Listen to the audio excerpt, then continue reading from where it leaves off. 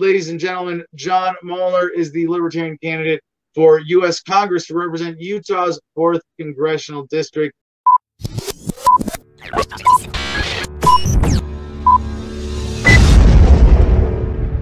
John, welcome to the show. Thanks for having me on, Adam. How are you doing today? Outstanding, outstanding. Although I got to say, I'm getting freaking tired of talking about coronavirus. And I can't imagine as a candidate, because like I have so much respect for Ron Paul as a candidate and an activist, because you look back to him from the 80s, he was saying the same dang thing over and over and over again. And I get it. When I run for office, I better have a darn good reason. I better love what I got to say, because you're going to say it over and over. But now you got to say, hi, do you want me to wear a mask or not? Over and over. Am I right? What's it like for you, John? It's been interesting.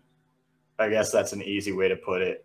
I mean, it's been hard, but the nice thing is, you know, with all the changes of coronavirus, I mean, social media and technology allow it to still maintain that kind of flow. You just kind of have to adapt, overcome, and improvise, just like how we learned in the military. So just one day at a time, all you can do. Well, give me, well, I want to come back to this because I really want to get a sense of the texture of your campaign and how you're interacting people and how Corona is affecting you right now. Right. But yeah, why don't you start with the personal background and what makes you qualify to be a member of Congress, John? Yeah, I gotta love that question, especially because I'm under 30, so I do get that one a lot. So my background starts with the Army. That's when I was 17, graduated high school, went off to the Army. I was in the intelligence community, deployed to Iraq at 19. So when you get into what your qualifications for Congress, a lot of what Congress does is dealing with the international issues. And I already have a background in dealing with that. When I was in the Army and in Iraq, I had already dealt with preventing international incidents, maintaining strategic relationships with partners in Iraq and from other nations that were there operating alongside us. And then when I got out of the Army in 2014, I went into culinary school because college was just boring at that time. Culinary school. Smart enough to avoid the racket and get a practical skill for something that you're passionate about that has the potential to be a career that you could love, right? Yeah, exactly. And I ended up not doing it really much as a career. It was out in San Diego. You didn't get paid a whole lot to do it. So I went into finance and did some things for myself. And now we're running for Congress. So, well, hold on. We see you got into finance. You didn't get a 4-year degree, did you? No. What was that path? That path was just licensing. You find a sponsor, you get licensed, and you can go to work. Finance is one of those jobs where a degree is really just a resume point. So when you say into finance, I mean, it's pretty broad. Give us what were you actually doing? So I was doing a little bit of financial planning for a little while, and then I ended up getting out of working for with clients and things like that, and ended up going into working for myself, doing investing in equities and real estate. And I was doing that until about November. I had a feeling that there was something going on with the stock market. It looked like there was a crash coming, so I pulled everything out.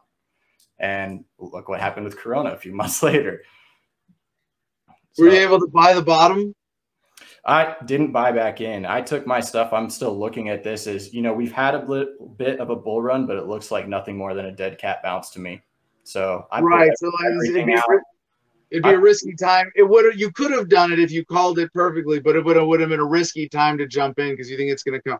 Yeah, obviously there's a false front to one of the best memes I've seen going around to explain this. They've got a picture of a house where there's been a house fire and it's completely burned out except for the facade of the house, and it's the house of the inside is labeled the economy and the front is the stock market. And it's like, yeah, you could have got it in if you know, but it would have been it's risky, it's still volatile. Well, while we're on this, and if it's an area of expertise, like I'd like to ask you just out of curiosity, then your take on the current dynamics of the stock market versus the rest of the economy.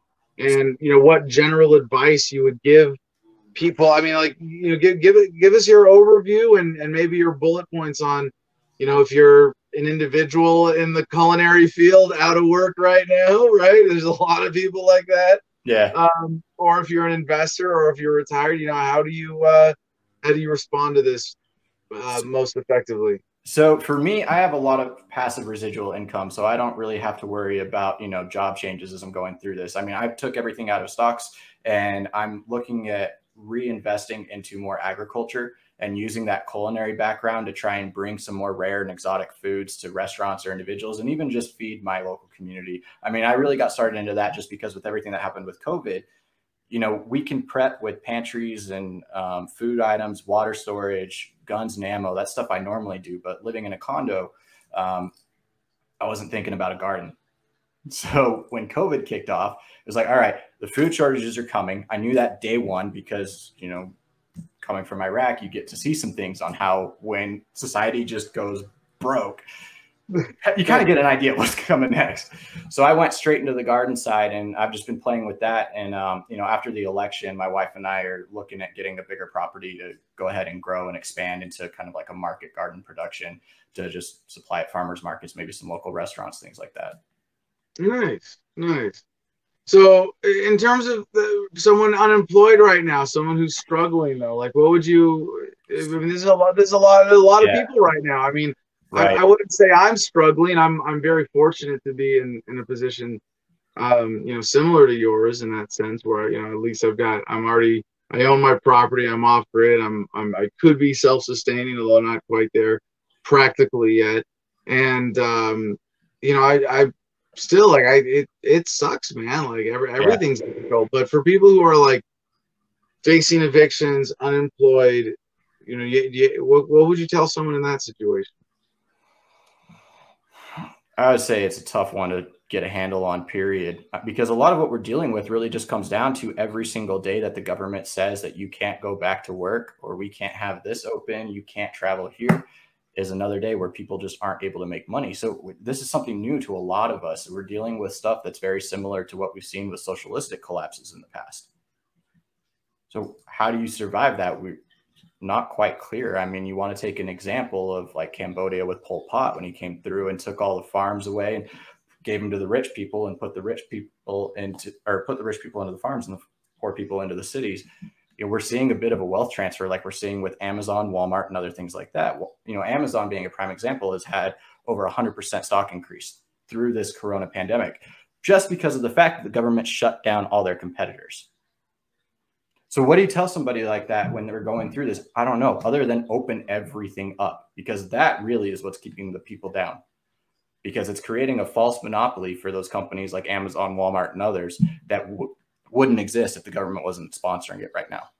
Well, so I know this is a bit of a tricky line for a congressional candidate, but would you advocate for people in those circumstances to go gray market, so to speak, to be working under the table, to be creating sort of off books businesses and created to be defiant of not just the coronavirus orders, but normal red tape?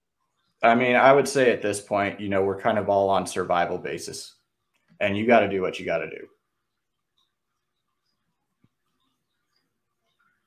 So yes, come on. Would you tell someone that, hey, well, I mean, you're running as a libertarian. Can you stand there with a straight face and say, no, follow the laws, let your kids starve? No. Let's say go to work. What are you gonna do? Have the cops come arrest you and go for going to work? Okay. Are you just gonna lie there and roll over? You can't do that. So, I mean, as a candidate, don't really want to get in there saying, yeah, go break the law. But at the same time, when the government comes in and starts doing stuff like this, what else are you left with? They're not giving you an option. Wait, you're not going to be a follow the law candidate. If you're a follow the law candidate, you're like, hey, elect me. And if I write something down, I'm going to say, you better freaking do it, or I'm going to send cops after you. I'll say morality and legality are not the same thing. Nice. All right. So tell us about your platform, John. What motivates you? Like, what do you want to be a voice for in Congress? So I kind of got into politics just because of that fact that when I got out of the military, I wasn't really liking the way the country was going. I didn't like the way the government was treating me. I wasn't liking the way things went. I was at a really close point to leaving the country for good. I was actually on my way out when I met my wife, and she was kind of like, okay, well, I'd actually like to stay. And it was okay. Well, we either got to stay and I'm going to run for politics to fix this stuff, or we're leaving the country. So decided to stay and run. And a lot of what I decided to run on was just based on talking to people and what I'm hearing in the news. There was a big common denominator that I found where we were talking about the economy, healthcare, whatever. There just seemed to be a disconnect between the politicians and the policies they were enacting and the consequences of those very same policies and how they affect people. Like you were talking earlier in this show today about how, you know, politicians have laws that apply to us but don't apply to them.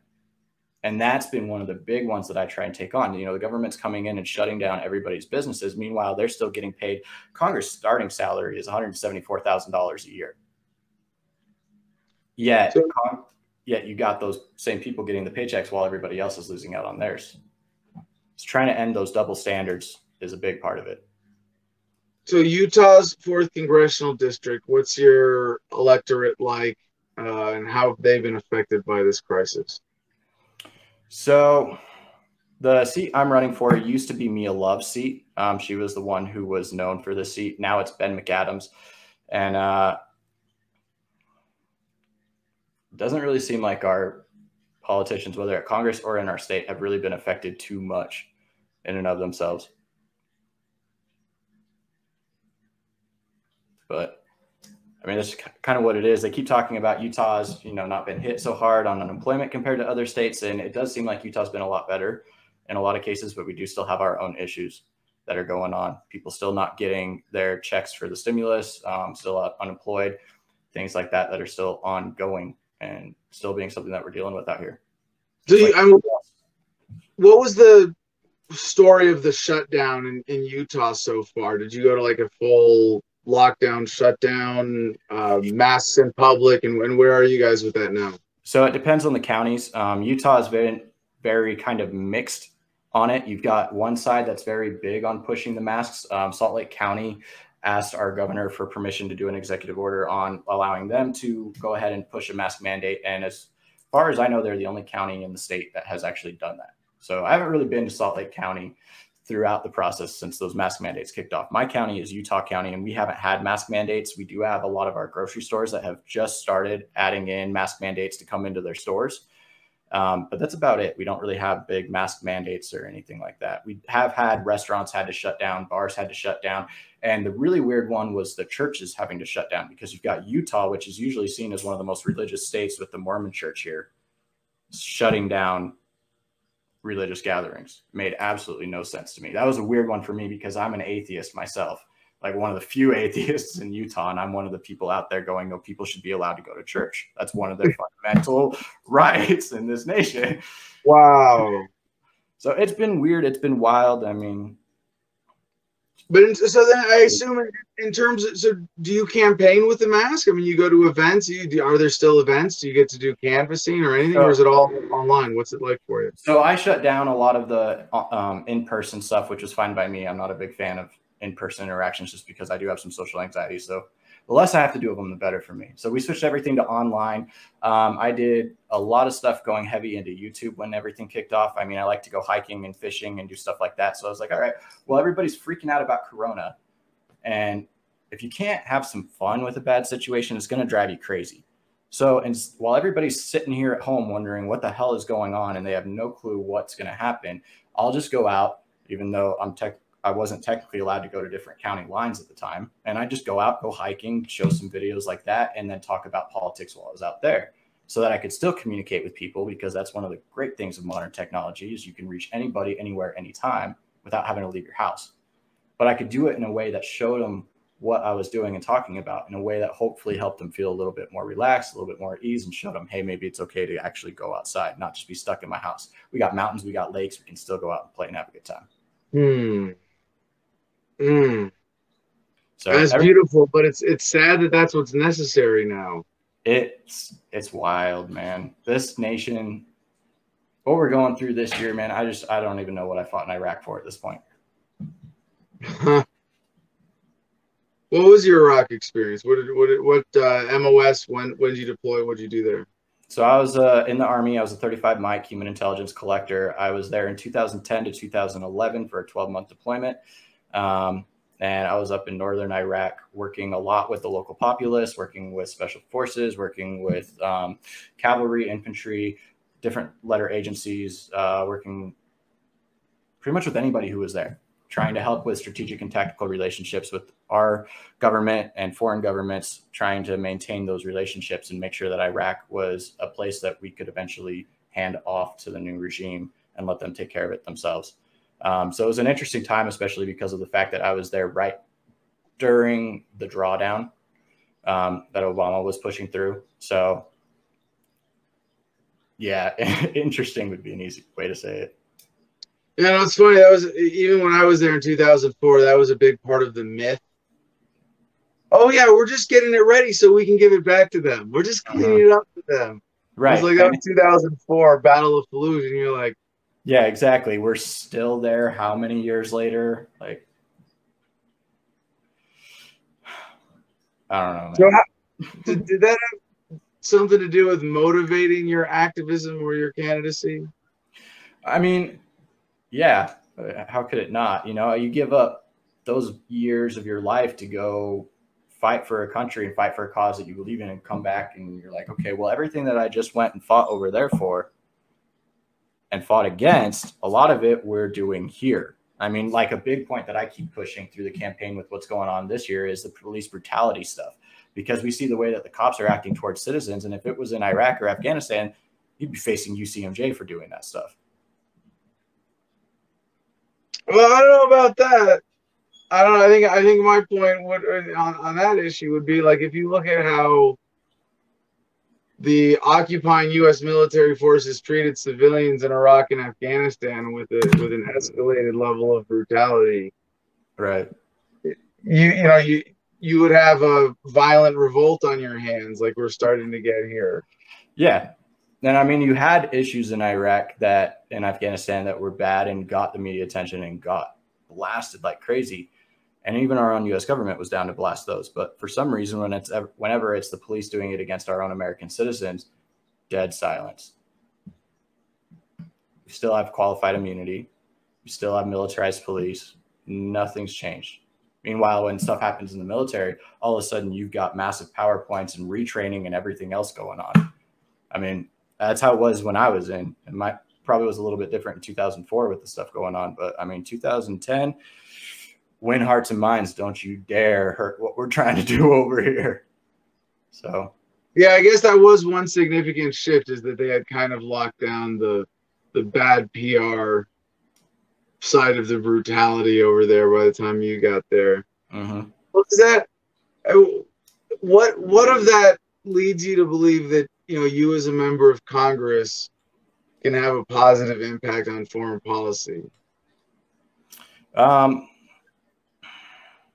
Having actually dealt with it before, having to actually try and work to develop and maintain those relationships. Those are things that a lot of people just can't do sometimes because of cultural differences. They don't understand. It's really hard to try and communicate and learn how to get along with people that you maybe don't speak the same language with, or, humor is a big way that we bond with people that, when you don't speak the same language, it's really hard to. Things don't translate. So being able to understand how those types of things can be worked around to try and help build and maintain those relationships definitely helps. Also, having come from a background of, having been in a war to know what it's like so that you're not as quick to jump into one, I think definitely helps. Like the candidate I'm running against, Ben McAdams, not a veteran, never seen a war zone.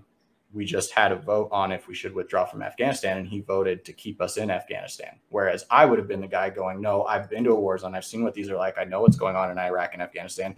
Get us out. We're wasting our time.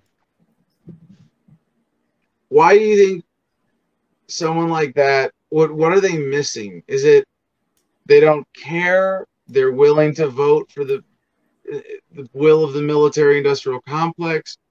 Or is there some genuine pro-war ideology behind this guy? I think it could be a mix of any of it. I mean, there's not really a way to tell exactly why somebody thinks that way, but one thing is clear is that if you haven't seen a war zone, you really don't know what it's like. And it's going to be easy to make kind of a different assumption than what somebody who has seen it can come in and say no from personal experience, because war is just one of those things. If you haven't lived through it, there's no way to understand it. All right, let me ask the question another way. That was great. Don't get me wrong. Okay. Because when you look at a politician who votes with the military-industrial complex, you go, this guy could be entirely genuine. He could be selected, not an infiltrator, just that the military-industrial complex got money to the campaigns of the people who are the most pro-military naturally, and that he actually believes it. So whether you believe him or not, there is still a big enough portion of your constituency that says, well, we got to kill them over there so they don't kill us over here. Or we got to fight them over there so we don't get terrorist attacks over here. And their worldview really is based on either some delusion, misunderstanding, or just inhumane, racist devaluation of Arab life. What do you say to that part of your constituency? I haven't really seen that in my constituency, honestly. Like, we have a really big military community in Utah.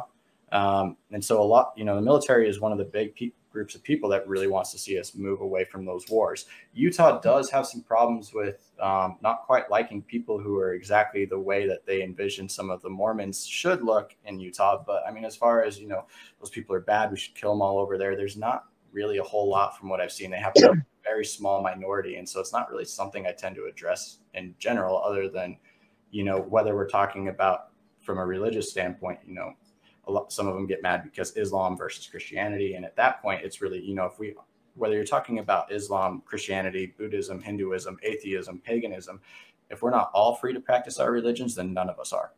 And so that's usually good enough for the constituents that I've talked to anyways. That's beautiful, man. I'm glad that gives me hope. Right. And I suppose it is worth pointing out, even in how I set up this question, that military-industrial complex money finding naturally pro-military candidates means that they're the ones who are going to be able to just get their name ID up, and so that demographic is way overrepresented in Congress than it is in the rest of the country. And that's not just true about the military, that's true about your opinion on pharmaceuticals and manufacturing and import-export and every other issue that anybody could profiteer off through government. So, John, I'm glad that we have. Sorry, go ahead. No, I was just going to say, like, you're exactly right. Everything comes down to money in politics. And that's part of the problem, is because it comes down to who has the most. And sometimes that's not the majority of people. Sometimes it's a very small minority. In fact, most times it's a minority, because you look at just the population and, you talk about 1% control all the wealth. Well, those 1% are the people who are pushing the politics because they have the funding to make it happen. All right, John. Well, hey, last question. What would you want to say to your fellow libertarians online about why your campaign is worth supporting? So big things that I'm pushing, like I said before, I'm just trying to end that disconnect the politicians have between the consequences of their actions and the policies that those have those consequences for the rest of us. So if you really want some changes to come through that will have a lasting impact, and you want to try and help support me, I mean, I'm running on things like cutting their salary down from that $174,000 a year that it's at right now down to the median household income of their voters minus the same unemployment rate, so that they actually have a salary that represents the people they're representing, actually have to live in that economic stance the same way we do. We're talking about veterans and healthcare being so horrible. It's a big topic right now with the U.S. Post Office and everything, but these Congress members don't really understand the VA. They have their gold standard healthcare. Get rid of that, push them into the VA.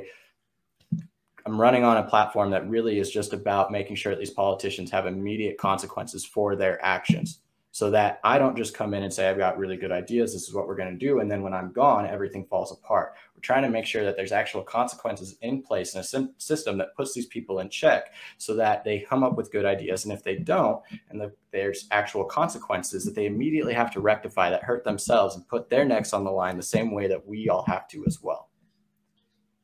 Beautiful. John, thanks so much for joining us. The website is Molnar 4, the number 4, utah.home.blog. Anything else you want people to know, or how to connect with you? You can follow me on Twitter, or Instagram is @Gear6Alpha. Facebook and YouTube are Molnar 2020. You can follow me along on there if you can't donate. I mean, obviously, always appreciate like, comment, subscribe type deal.